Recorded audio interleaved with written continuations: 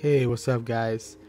I'm actually here bringing you guys a video today. We're gonna be using a poor man's charge blade build, which is what I have on PC. So I decided to use it as well on Xbox, so that I can show you that you don't have to overcomplicate your sets to make it viable.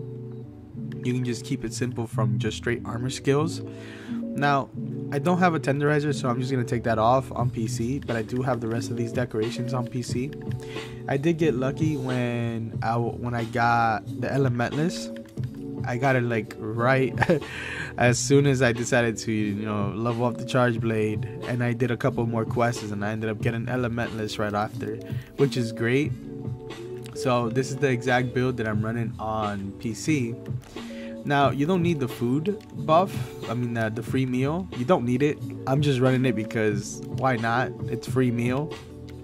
And it's what I run on PC. So we're going to go ahead and go straight into the Luna fight. We're going to be fighting Tempered Luna for this. I want to show you how well this build holds up against Tempered Luna. So we're going to go straight into it. Now, we kept it quick and short right at the beginning since there's nothing really to overcomplicate the build. What you do want to concentrate on is having Artillery Charm. Now, Artillery Charm is quite easy to make until you get to the last part of the charm, which requires you to have one Teostra gem. So if those gems are like impossible to get, then go right ahead and switch them out. Get a different gem. I think you can get a, what's this decoration? No, actually, yeah, you can get like the gold print and then just get the gem. But for the most part, aside from that, that's probably the only way. So we're gonna go eat for Bombardier. You always want to make sure you have meal vouchers so that you can get the most out of it. Now, you don't want to use it for every quest, so let's say only some quests. So if you're fighting certain monsters like some Tempered Elders and you're soloing them, then go right ahead. But meal vouchers are actually great if you're playing a party of 4. Maybe one of your buddies might want to drop one for you, and maybe you don't have to drop one every time. So let's go right ahead. One feint. Nice. Let's do this.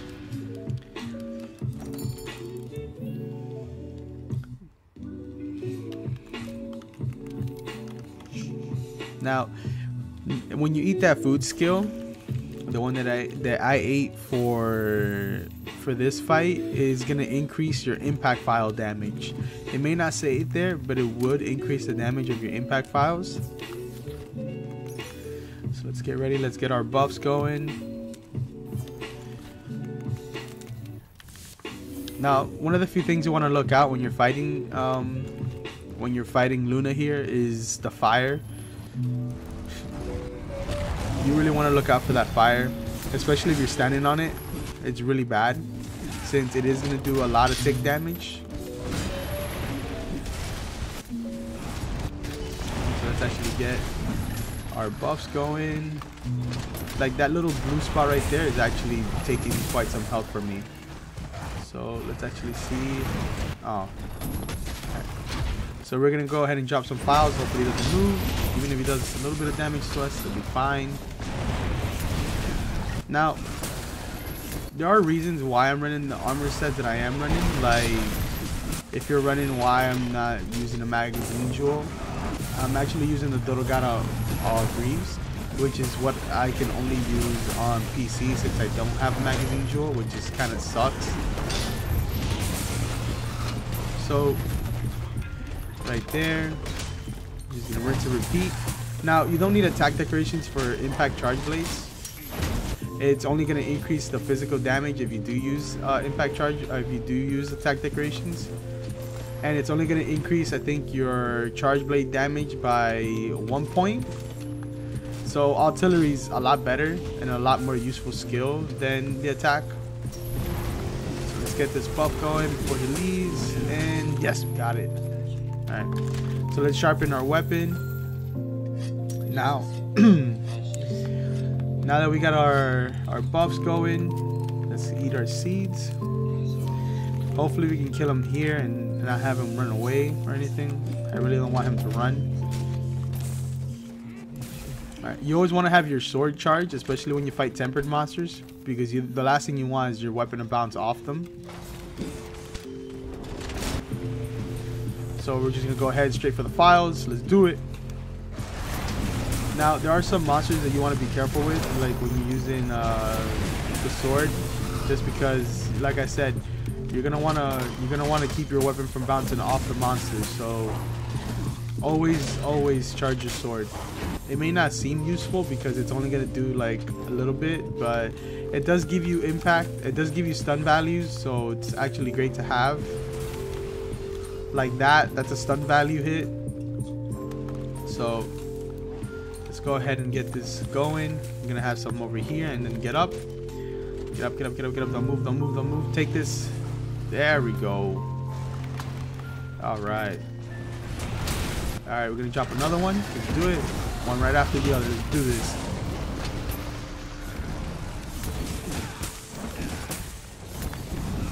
Nope. Fuck. I don't want him to leave, so let's actually just flash him, even if he is gonna blow up. No! He's still going. Damn it. Whatever. That's fine. We'll kill him. We'll kill him in. We'll kill her in her room. Fuck it.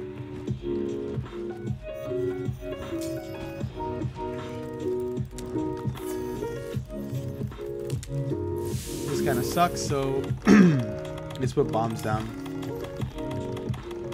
Do we even have bombs? Oh yeah, we do. I just ran right by them like 3 times. All right. So whenever you're in this situation and you don't have your charge, I mean your hit alone, like this one will actually do quite a lot. So just drop this instead. Always keep your distance.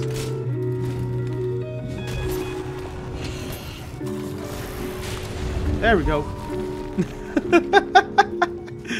That was good. All right, so we did temper Luna in under 5 minutes. Not bad with the charge blade. But yeah, this is the poor man's build, so I just wanted to test it out and show you guys that it actually does work. So yeah, let me show you the buffs again.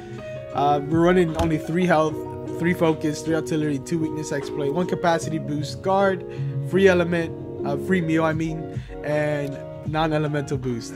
Now all those skills are actually coming out from the build itself. Maybe a couple of them aren't, like the health boost and non-elemental, which is the only 2 decorations I have on the build. But for the most part, you should be having a pretty good build with this.